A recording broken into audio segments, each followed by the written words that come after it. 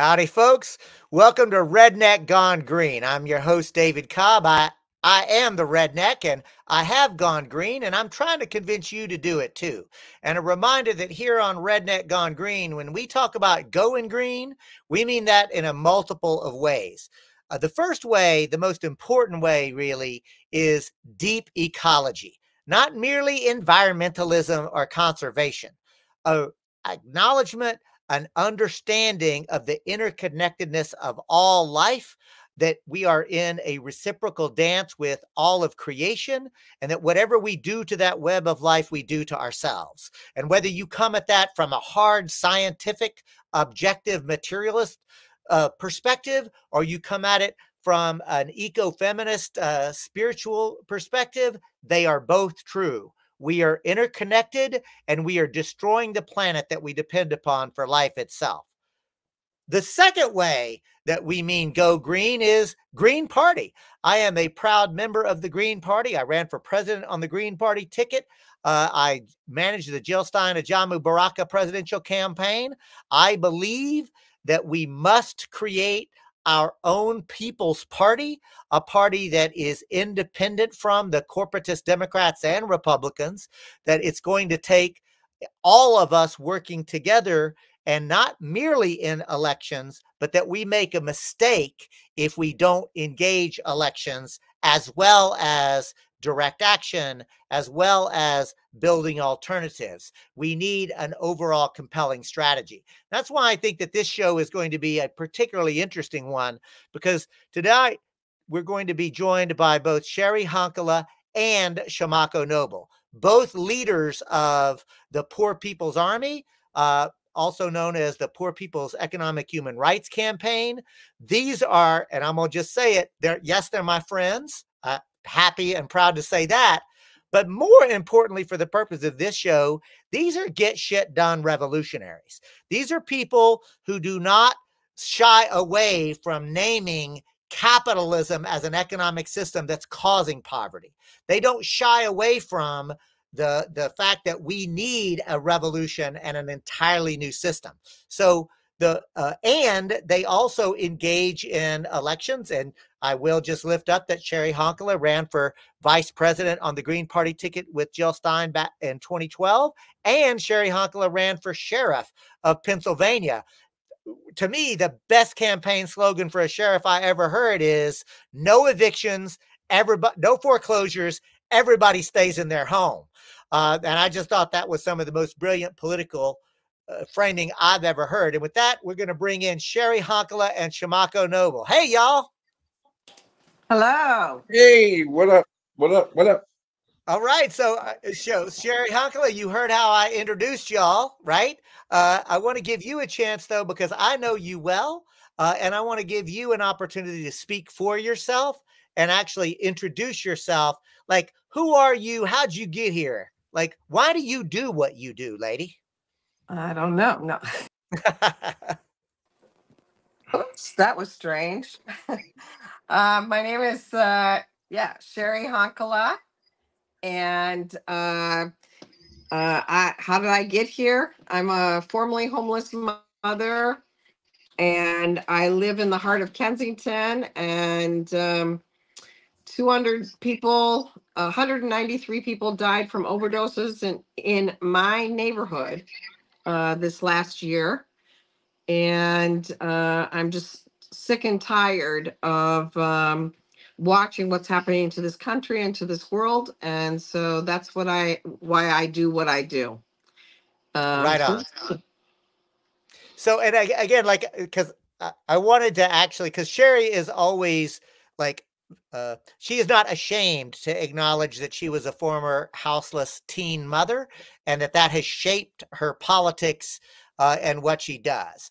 So, Shamako, I'm going to ask you the same question, like, because I know you as a culture worker, as a hip hop artist, as a cultural organizer, but I'd love to hear, like, so what shaped you? Why do you do the kind of work that you do?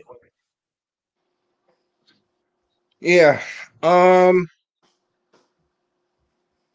it's funny. I didn't put this in my little note sheet before I came on here. Um, I started this work as an artist, um, and sort of through that process became an organizer in culture and community. And I think that sort of evolved over time um, into a spiritual process. I would say today, um, it's an expression of my faith, which we could talk about more later if you like or not. Um, but you know, some of the things that are happening right now, right? Like the massive layoffs, the like insane um, degrees of economic inequality that continue to widen. It's just, yeah. I mean, how can we just watch these things happen? So thank you, Shamako, for that. And again, like Shamako and Cheri are both friends. I've been knowing them both a long time. And Shamako, I know you. I first met you. You were a hip hop performer and culture worker and organizer, right? So, Mhm. to me, I just want to lift up one of the things that you taught me, right? Was that art and culture is not a separate sort of thing, right? Like Yeah. culture is actually everything that we do and how we do it, right? I still remember that through our joint work at the U.S. Social Forum. That was really meaningful to me. So I really appreciate you for that. Cheri, Of course. I want to circle back with you though, and really get you to do the arc of the Kensington Welfare Rights Union, then evolving into the Poor People's Economic Human Rights Campaign, and now the Poor People's Army, right? Because Mhm. there's a trajectory there that I think and a history, right? Like Mhm. you've been in the trenches a long time in the Mhm. in the poverty movement. You've seen a lot, and I'd love Mhm. for you to like walk us through the foundation and the forming of the Kensington Welfare Rights Union, then the thing, the lessons learned from that Mhm. experience. Sure, absolutely. I initially helped form this union, which is it was basically a welfare rights focused organization. Uh, I was going to say I was, but I also still get some public assistance. But it was formed by welfare recipients, and our major concern was how do we survive?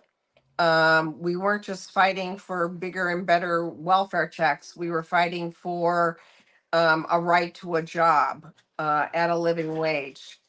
And then, we actually became pretty well known all around the country because we were very active in nonviolent civil disobedience. And then we realized that we, as a small group of welfare recipients, couldn't really do anything. And so then we figured we need to go around the country and try to figure out how do we link other groups like ourselves, which meant uh, poor, white, black, brown, all together, and try to learn how to organize off of, learn from each other. So we didn't go to traditional like nonprofits necessarily. If there was a group of people that were organizing in trailer parks, then we organized them, or housing projects, or wherever. Um, and then after organizing, people like people, whether they were urban or rural, black, white, or brown, then we came to an understanding over the years that we couldn't just build a multiracial movement to end poverty in this country. We knew that we needed to link up internationally. We needed to globalize from below. And after the amounts of just death after death after death, no longer winning concessions in terms of housing takeovers and all of those kinds of things, we knew we needed to form some other kind of organizational apparatus. And so we looked around the world, both in terms of traveling and um, sitting down with different peasant movements from different parts of the world. And we decided to form the Poor People's Army. And so we know that, like in, if a group of peasant farmers in Chiapas could, come together and decide that they were going to make a fight for themselves. We knew that as poor people in this country who they don't give a damn about, and we know that we're not going to survive here in the belly of the beast under fascism unless we begin something. And that's why we formed the Poor People's Army. It's not just Cheri, rhetoric. what is We've had one of the things that I 192 want to people lift die. one of the things that I want to lift up from that conversation, and I want to bring Shamako into this as well, but that is that the Poor People's Army and Poor People's Economic Human Rights Campaign and the Kensington Welfare Rights Union, founded by poor people, led by poor people, not people advocating on behalf of poor people. Poor folks speaking for ourselves, making demands for ourselves, organizing ourselves. And, again, like I still remember when I first met you now, I don't know, 25 years ago, that was one of the things that you said at the mic. And at the time, people wouldn't really know this about me unless I say something like, I know what it's like to carry a 5-gallon bucket of my family's excrement and empty it into a hole in the ground at the end of the day. As a little boy, that's actually how I grew up, right? And I used to be deeply ashamed about that, y'all. I would never talk about it, right? Because this system, and I'm going to be really honest, there's 2 things that happen for me. 1, therapy, and 2, Marxism. Like, to actually understand it's the system that's the problem. It wasn't some failure on the part of my mama or daddy or my mama and my papa. Like, at the end of the day, this system was the problem, but they try to get us to turn on ourselves, right? And to blame ourselves for somehow failing in a system that's literally designed to make us fail. And that, I'll be honest, that pisses me off. So, Shamako, I'm going to bring you into this conversation because I don't want to out you, right? But I also know, like, you in the Poor People's Army because you're also a poor person, right? And so how did you get hooked up with Cheri, Honkala and them, coming out of your work in hip hop and cultural organizing? So it's one thing I want to put on the table before we get into the answer is, you made a really important statement, David, which is, it isn't just for people; it's led by poor people, and kind of one of the things that I think we, have the space to talk about today is like I don't want to downplay the reality of like extreme poverty, right? But people who make 6 figures struggle now. You know what I mean? Like today, you go to the grocery store and you buy like 2 tomatoes and a can of green beans, and it's like $45. you know, so this is a very challenging time across the board. And again, I'm not down, but I think we're just even talking about like the massive layoffs, right? The precariat is at all different sections of the class. But anyway, Cheri and I met in 2005, I want to say, in St. Louis. She was a keynote speaker for Hip Hop Congress. We were having a national conference out there, and her and I reconnected through a couple of different channels. One of whom was a mutual friend, Lee Ballinger. We used to have strategy sessions out in LA during some really interesting times of the development of the hip hop political movement, and kind of everything that was going on there, and of course, the poverty movement as well. Uh, Eventually became a part of PPERC. Have been with Cheri in a couple of sort of key moments in history. The 2008 RNC. That's Her Republican and National Jill's. Convention. Thank you very much. Her and Jill's historical presidential run in 2012.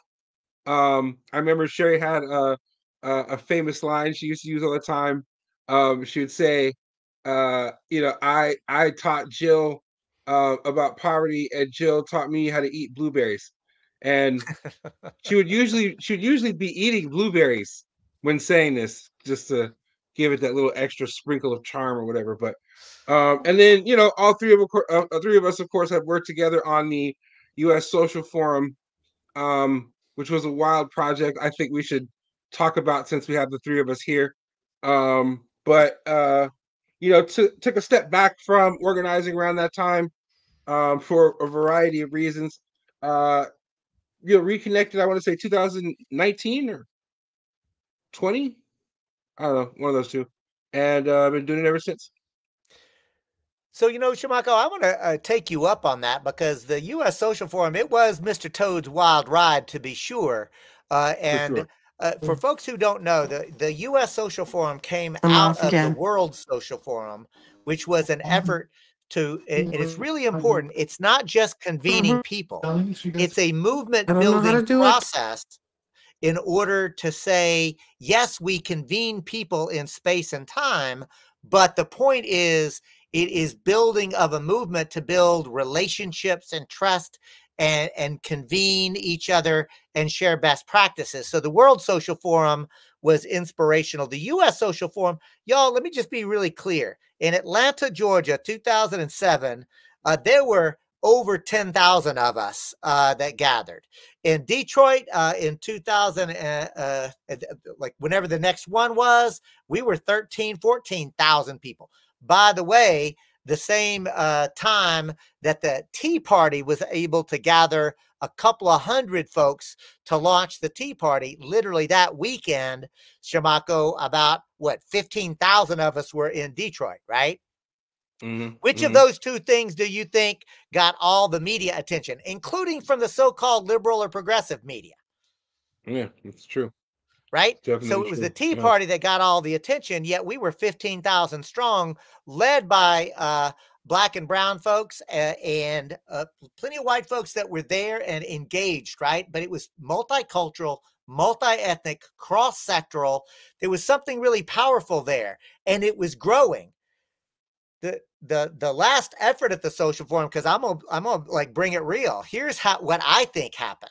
I think all that enthusiasm and excitement, clarity was building. We were integrating political education into it. And when the National Planning Committee of the U.S. Social Forum debated and came to a conscious decision to say that we were going to center political independence, both financial independence and political direction, and that we were going to chart the path on our own, all of a sudden the resources that had been made available began to evaporate.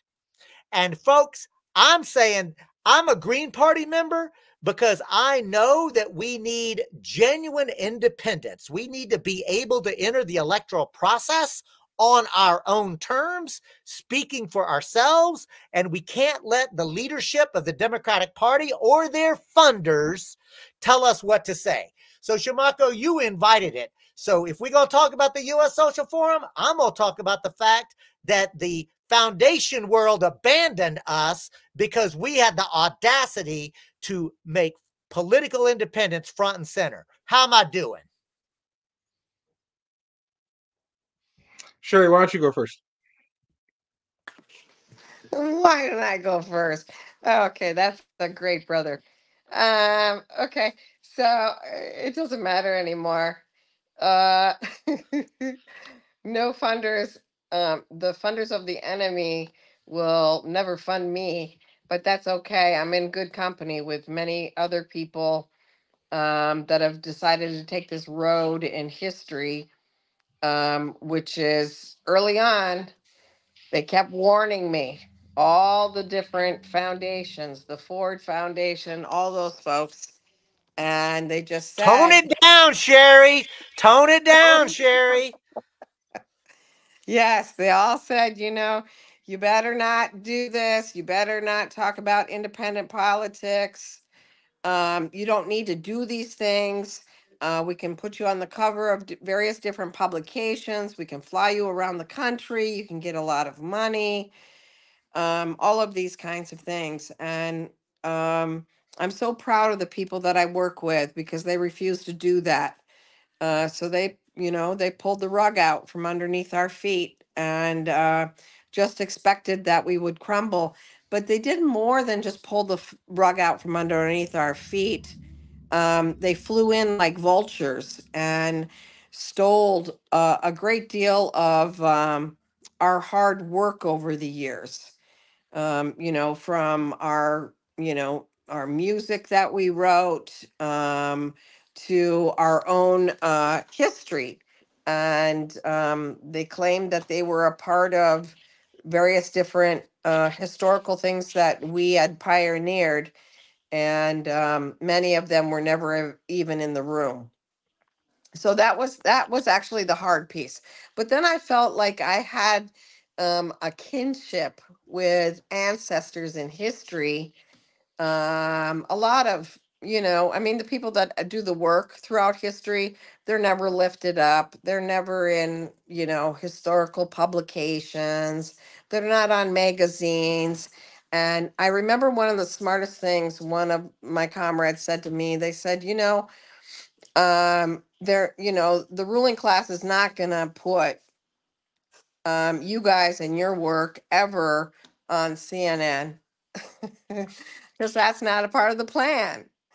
And because, you're not a part of the ruling class's plan, you're never going to be there. And so that has helped us through this process. And, I feel fortunate because we're with a lot of talented people that are documenting our own history. And when I write I was going to say book, when I write my encyclopedia, because there's going to be a chapter for each one of these bastards, I'm just going to write it all. Shamako, I want to bring you into this because after my big rant, you insisted, Cheri, you go first. So that must mean you got something to say too. Yeah, well, I mean, I want to just kind of get myself together, I guess. Yeah, I mean, it probably isn't a really significant moment in history to a lot of people in what we might call mainstream politics. Um, and I wouldn't even necessarily be mad at them for that. But I mean, we're talking about people who like cry when the Democratic Party candidate loses. You know what I mean? Like, and I'm not sure this is messed up. I'm not trying to. I mean, because we know an emotional attachment like that to either one of the two parties. It's like delusional, right? So you know what, Well, Shamako? I'm a, oh, I'm I sorry. mean, depending on what your interests are. Let me be clear on that. Depending on what your interests are, I think for the large majority of the United States, who on any number of issues are struggling with, like, who even cares about me, right? Like, seriously, like, I voted Obama, right? I voted Clinton. I voted Biden.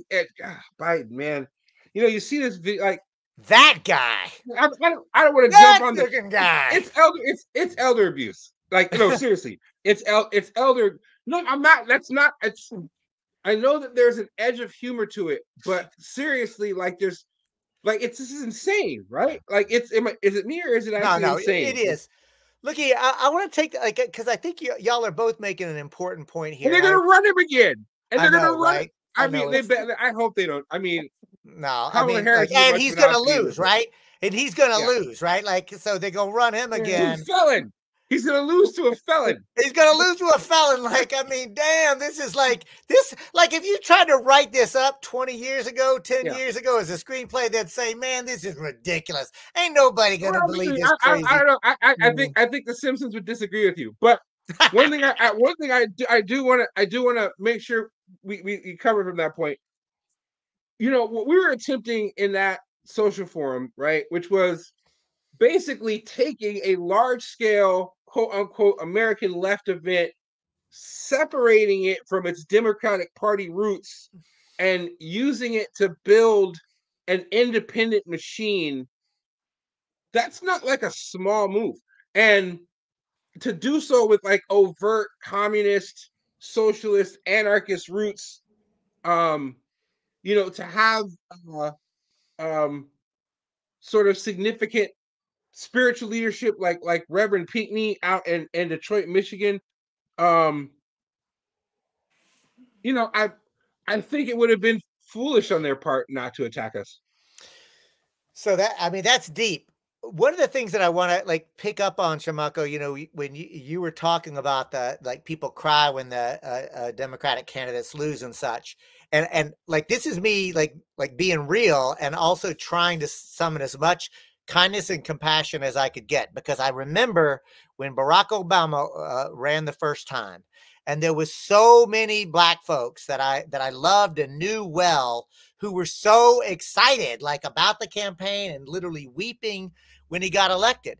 And because I'm a kind person and also because I'm not dumb and I knew that it would be foolish to like get right out in front of that, but I got to tell y'all something, right? Like, I can intellectually understand that for some people they look at Barack Obama, especially when he first ran, and said, somebody that looks like me is in the White House. Somebody that looks like me is in the White House.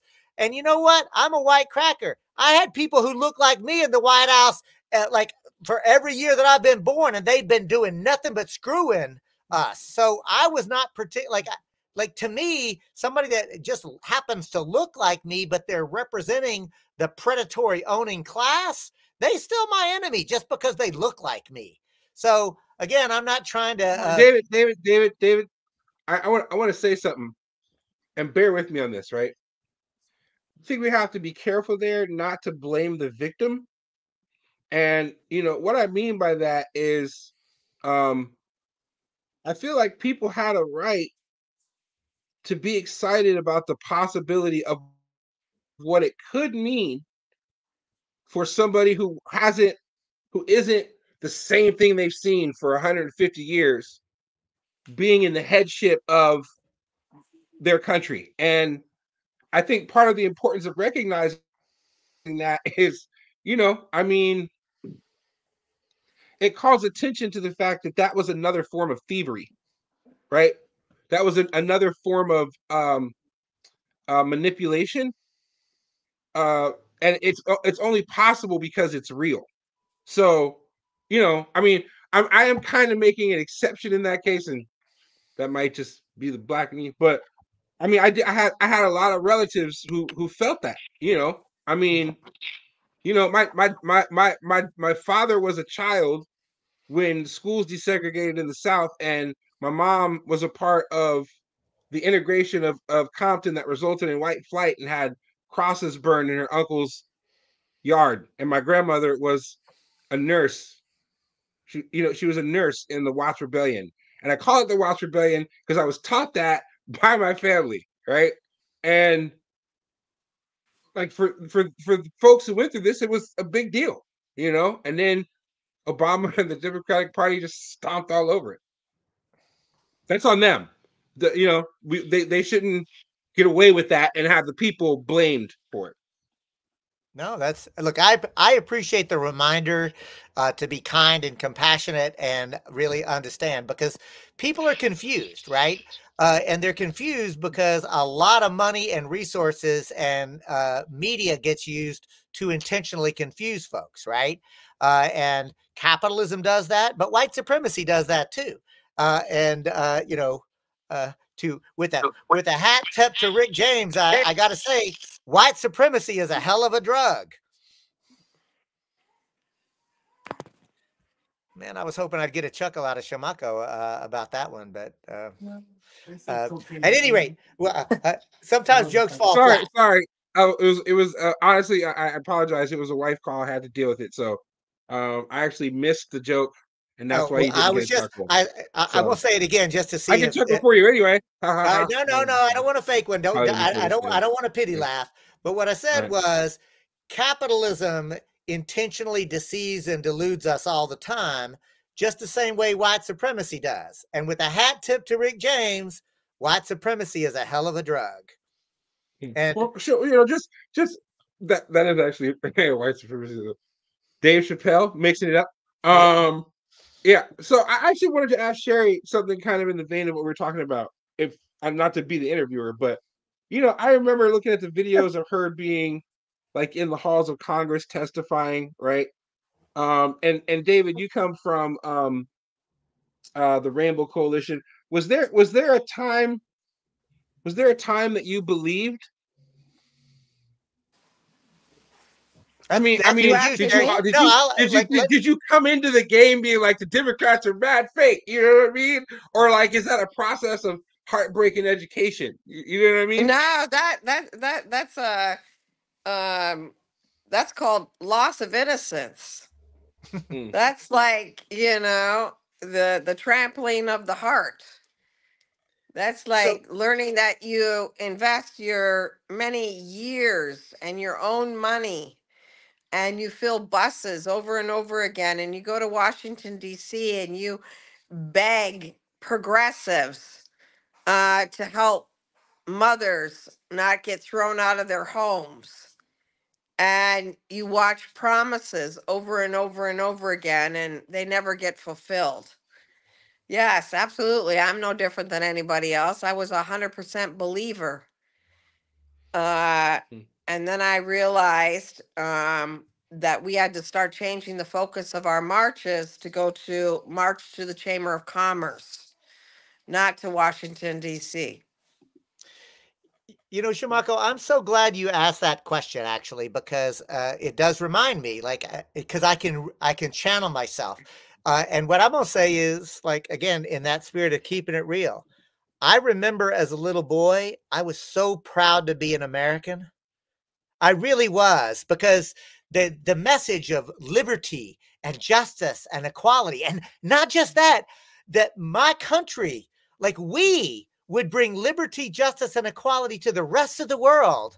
And how could you not be proud of that, right? And the seeing is that creation myth. See, it works. It worked on me. It worked on all my classmates because our teachers taught us, and they believed it, right?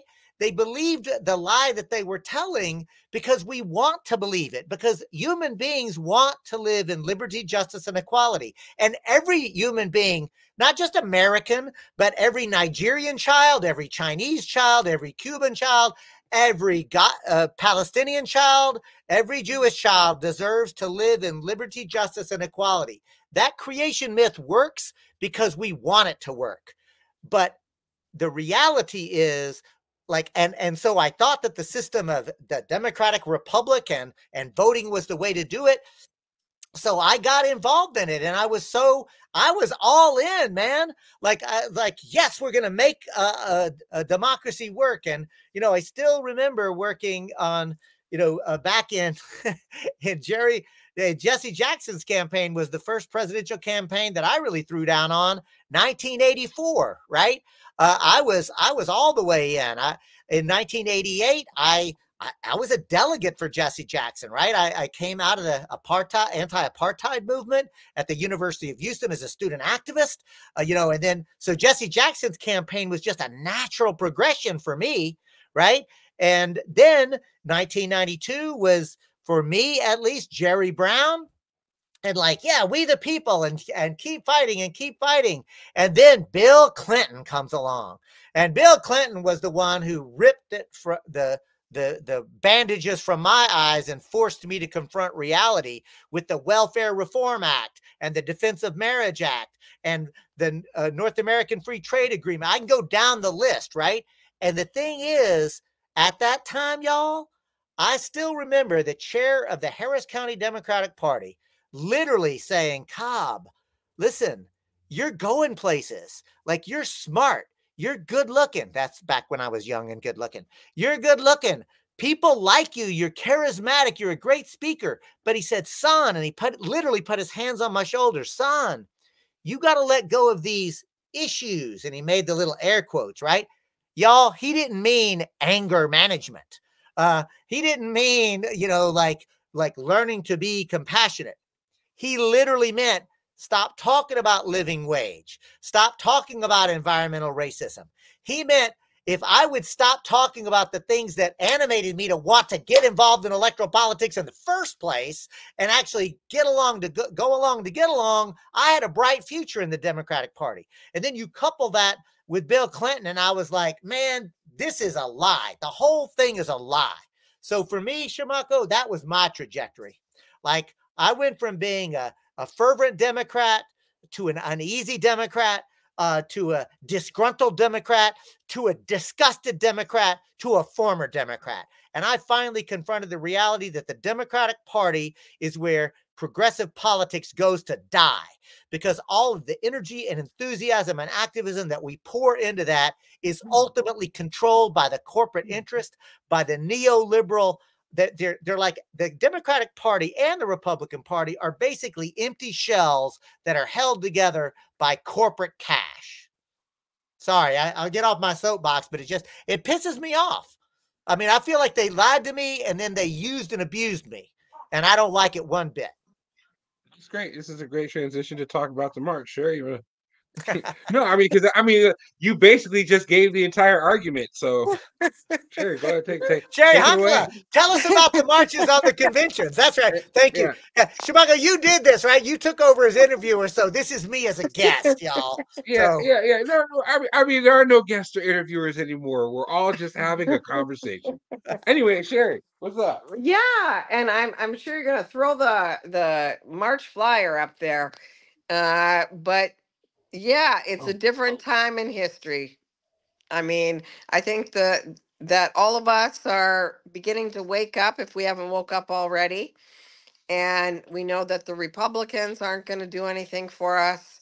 And we know the Democrats are not going to do anything for us. So we need as many people as possible to join us. And this is not just any march. We know that, our entire planet is at stake. We know we could, all die from war at any given moment. We're tired of the genocide, watching, the murder of men, women, and children that is happening in Gaza and several other places around the world right now. And we know that with electronics and technology and robotics, that people are being permanently replaced and are joining the ranks of the permanently unemployed. And I know at the beginning I talked about, just the massive amounts of deaths. More people have died from the fentanyl crisis than died during Vietnam War. And so, these are just a few of the 2024 realities that we're up against right now. And we need to take the world's press and take advantage of it and show solidarity with the rest of the world and march on both the Republican and the Democratic National Convention. And we're really excited because the city of Chicago messed up, and we've got a permit to the front doors of the Democratic Party headquarters of the convention. And we intend to arrest them and charge them with crimes against humanity, both the Republicans and the Democrats. So I want to back up a second because I don't like. I saw Galen Tyler, another of the members of Poor People's Army, put out this post, and it was actually kind of amazing to me. Like so, folks, what Cheri is saying is like the Poor People's Economic Human Rights Campaign and the Poor People's Army have been marching at the conventions. Both the Republican and Democratic Party national conventions for years, right? Something rather amazing is going to happen, at least in Chicago, and that is they're literally marching on the convention because they literally have a permit that held up in court to be allowed to march all the way up to the very doors, the entrance to the Democratic Party convention. So, like, Shamako, Cheri, did I read that right? Is that's how I think I read what Galen put out there? Yes, and that's why it's incredibly important that everybody, their mother, their dog, their cousins, our international guests, you name it, that the whole world join us. Because we want to make sure that we lift our voices and let the world know that these are the kinds of things that we're not going to settle for anymore. That we find both corporate political parties responsible for what's happening, and that we need something new, and we desperately need it as fast as we possibly can get it in this country. And that's an independent political party that represents the people. I'll just point out that what you're looking at on the screen, if you are watching us live or viewing us on YouTube or Facebook or Rumble after the fact. But for our podcast listeners, the screen is filled with a photo of a much younger Cheri Honkala being arrested. That just shows you, how long she's been at it. They don't really care about us. And I love this tagline. Poverty is a policy choice. Resistance is necessary. Shamako Noble, I'm going to bring you into this to say, and next, City Snafu allows protest at Democratic Convention's front gate when the whole world is watching. So how can people get involved, Shamako Noble, into being part of this historic march? That's the first thing is you can always send us money. We love to have your money. No, just kidding. It's a joke. No, but seriously, we are raising money. No, you're not. Hey, hold on. That was a terrible pitch. No. So I'm gonna back up. Send these people money. Yeah, send us money. No, but we actually do have a lot of really important projects coming up, March included. But are we Cheri? Are we allowed to talk about the center, or are we not talking about the center?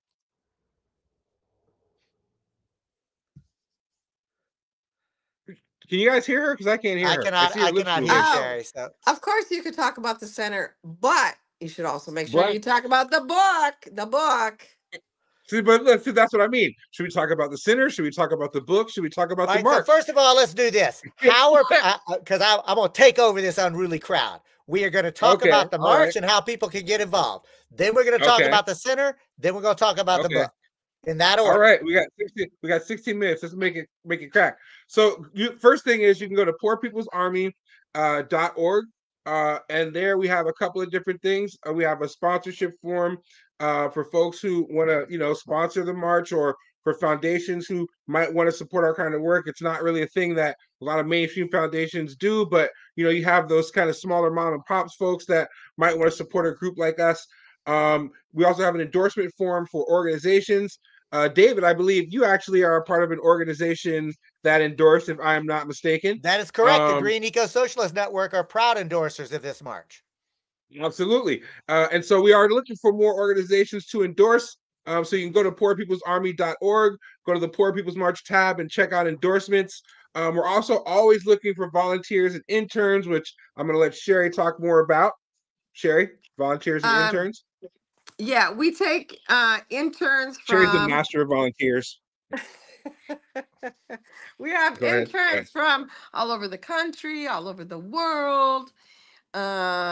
And if people need credit at their universities, come spend some time with us. We'll figure out where you can sleep while you work night and day with us, and it'll be a life-changing experience. And I neglected to say that the March on the RNC is July 15th, and the March on the DNC is August 19th. And you know, the day before the march on the DNC, we have tons of amazing artists and musicians that will be performing. Um, Anywhere from like bluegrass to hip hop to country, you name it. So I am going to circle back because I actually, I follow y'all stuff and I did not know about this thing called the Center. So I'm going to ask, what is the Center? I reckon it's in Philadelphia, but that's me just because being smart. But tell us more about the Center.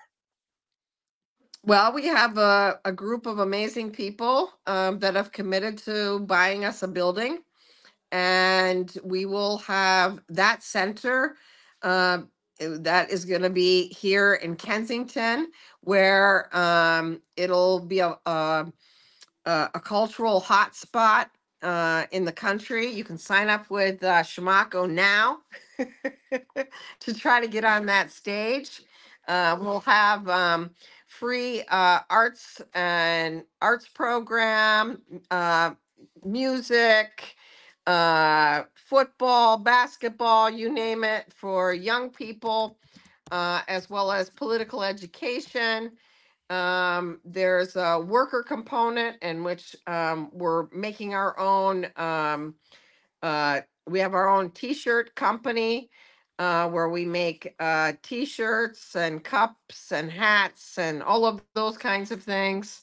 So if you have a skill or an interest or just want to get involved, we're hoping that people will step forward and come to one of our boot camps where we do political education, or hang out at the center.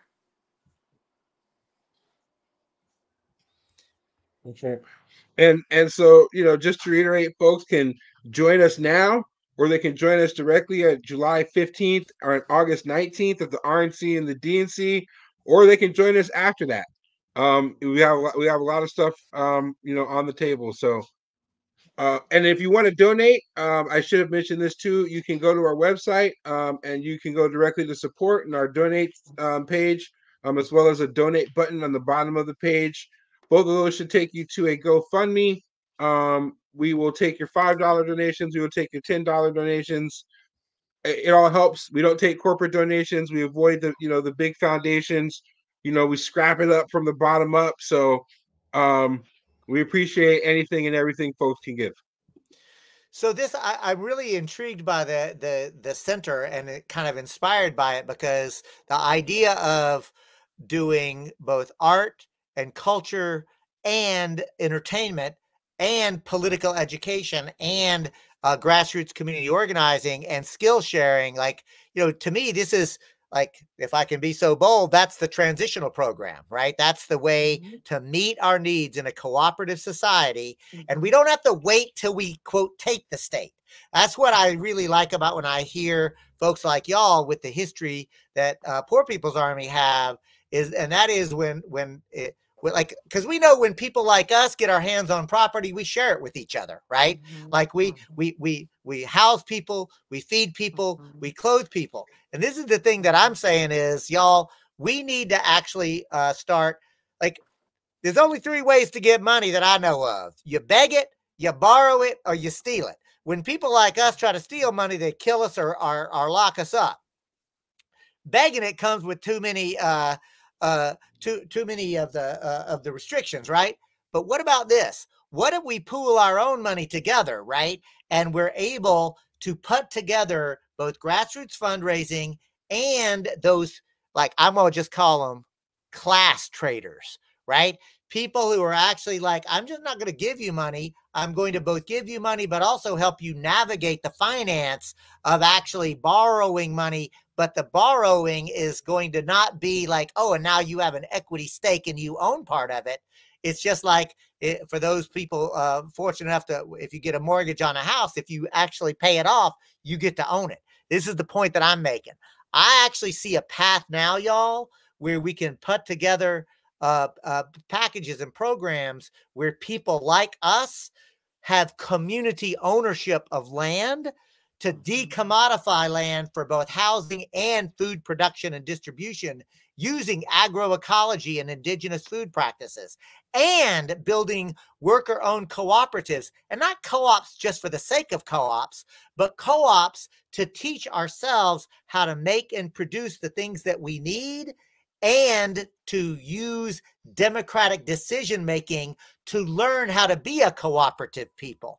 And then the point is that integrating both political education and art and culture into all of this, that's how a center can become more than just a building. It can literally become the heartbeat of our movement. It can become the heartbeat of the neighborhood. It can be the heartbeat of revolution.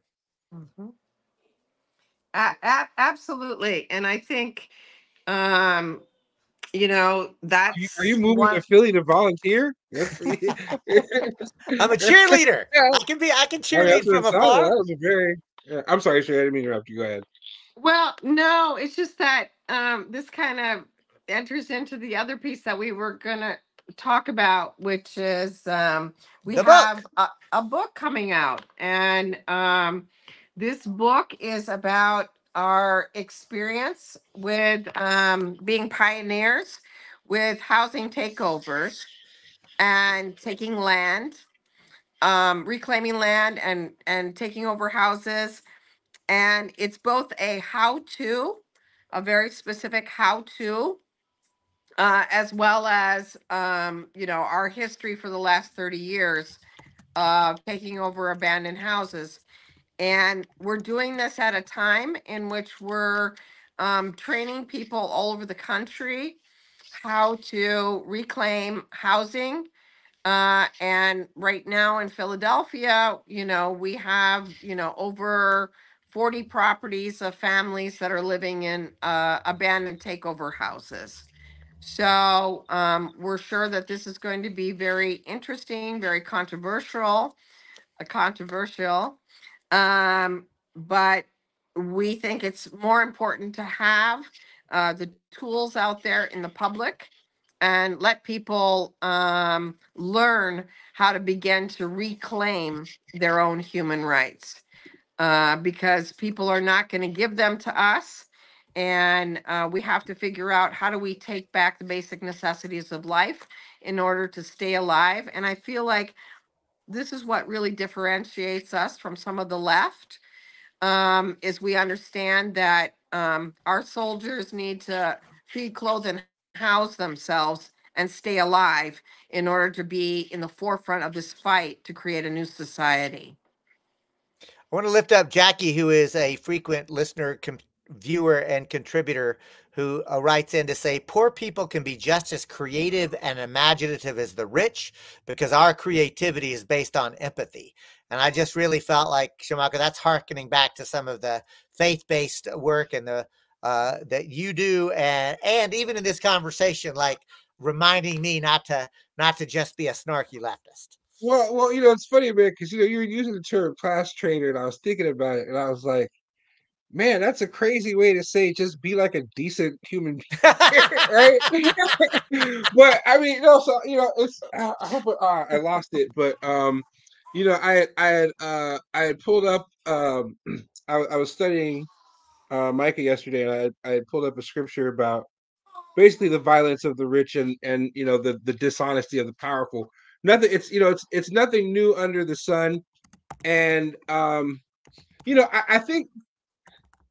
think all of us in the movement sort of fantasize about, and some of us are lucky enough to have, kind of those like angel investors, right? Those rich people, the good ones, right? The good rich people. Um, but no, but I mean, I think that's a real thing, though, right? Like, I mean, I think we can all agree, and all of our listeners, watchers, whatever, can agree. Like, the injustice of today is cartoonish. Like, it's ridiculous, and there's no reason. Like, there's no reason for it. Like, there's literally like it can only be explained by a lack of immorality and sickness. You I know, think. look, I'm Absolutely. glad you That's actually why, named it. Go ahead, go. yeah, absolutely. That's why I get so sick of, this is going to sound terrible, but I get sick of people saying, like, um, like I've taken an oath to poverty. I haven't taken an oath to poverty.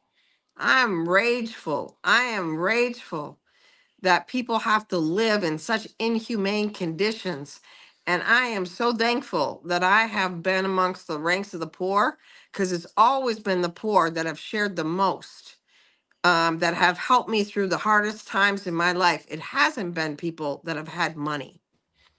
You know, And I think that really, for me, that really says volumes. And this is, I just can't, I just can't see people living in these inhumane conditions anymore.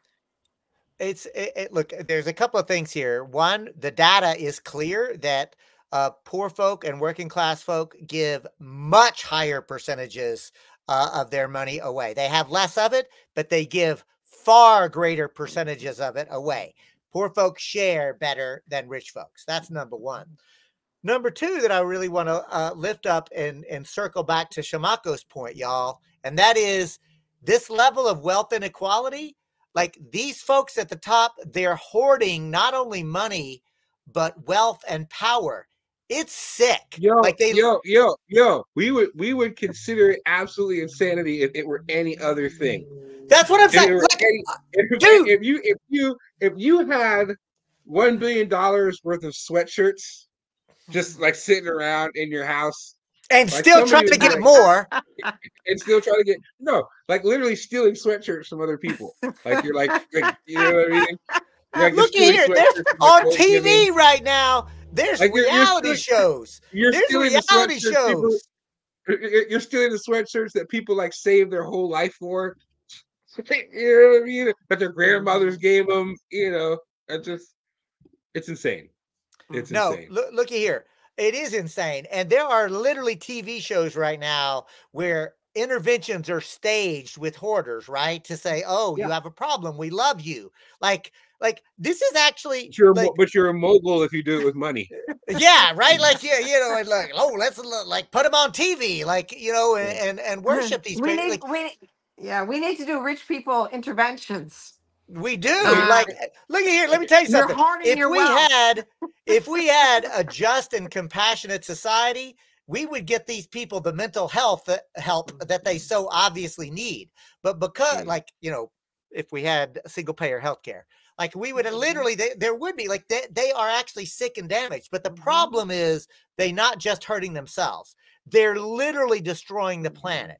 They are literally forcing people to live in inhumane, grotesque, horrific, sadistic ways. And there's no reason for it. There is more wealth and more power. And get this, if we democratized the economy and the robotics and the technology, like what is now available now, there's more than enough to go around. Like, there's so much. All we have to do is organize and take it. And I'm going to actually say it that way, y'all. We going to have to organize and take power, because one of the greatest American philosophers of all time said it well. Power concedes nothing without a demand. It never did, and it never will. And many people don't know the second part of that. And it goes like this. It's Frederick Frederick Douglass, Douglass right? said, "You Okay, yeah. show me the exact amount of injustice that any people are willing to tolerate, and I will show you the exact amount of injustice that will be visited upon them." And that's what's happening. This grotesque thing is happening because we're allowing it. Absolutely, the predatory class and the horrific robber barons are to blame. But you know what? They're not going to solve it. The only way it gets solved is if we organize, unite, and fight. Sorry, I'll get again. Like Cheri Honkala and Shamako Noble remind me of my, my grandfather, the Baptist preacher. I get to preaching, right? Yeah. I can't help it. Yeah. Word. So look at here. This has been a fantastic time. The hour has flown by. I do want to give both of y'all a chance for final words. Remember, folks, you've been watching and or listening to Redneck Gone Green. We are talking to Cheri Honkala and Shamako Noble, two leaders of the Poor People's Army. Shamako, let's kick it off to you. Yeah, I'll just keep it simple. www.poorpeoplesarmy.org. Again, that is www.poorpeoplesarmy.org. Come check out our blog. We're very interested in having writers. Check out our education section. There's programs we can bring to you. Check out the march. And keep the struggle alive, folks. Keep the struggle alive. Go ahead, Cheri. And bring us to your town. There's many of us. Start a Poor People's Army group in your part of the country, and give us a call. That's all you need to do, and we'll help you start one. If you're homeless out there, learn how to take a house. You don't have to be homeless. Get organized. That's what you need. At the end of the day, the most important thing that we have is each other, and let's take this thing back. Right on. And folks, that was Cheri Honkala and Shamako Noble of the Poor People's Army. I want to give a thank you to Jack Rabbit, our producer here at Redneck Gone Green. I want to thank you, the listener viewer. Remember that this audience is growing. We're getting larger, stronger, better organized every day because of you. Please go subscribe to us on Substack for our weekly writings. Continue to share the YouTube, the Facebook, the Rumble, like the carrier pigeons, all the things, and join us next week when we'll be talking to Reverend Billy of the Church of Stop Shopping. Peace, y'all.